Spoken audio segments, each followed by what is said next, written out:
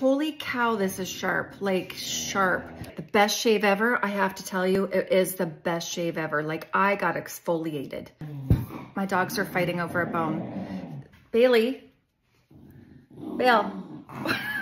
He sounds mean, but he's not mean. Anyway, I was sent this razor and I thought, okay, well, do I need this?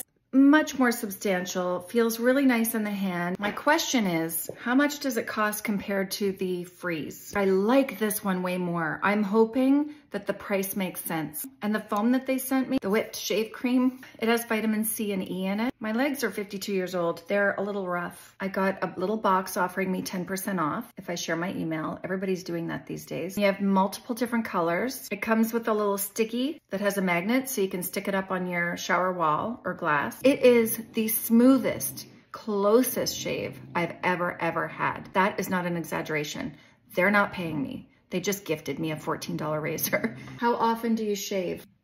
I shave my pits every day and I shave my legs like twice a week. I'll say a few times a week to balance it out. It gives you an option of 24 blades every 12 months, save up to $12, best value. Let's pick that one. So that's 2 blades a month. Razor travel case. That would be $14 for the razor, $72 for the refills, $19 for the case. Okay, $105. If I repurchase these, it's basically $20 for 4 razors. 4 times 6 is 24, right?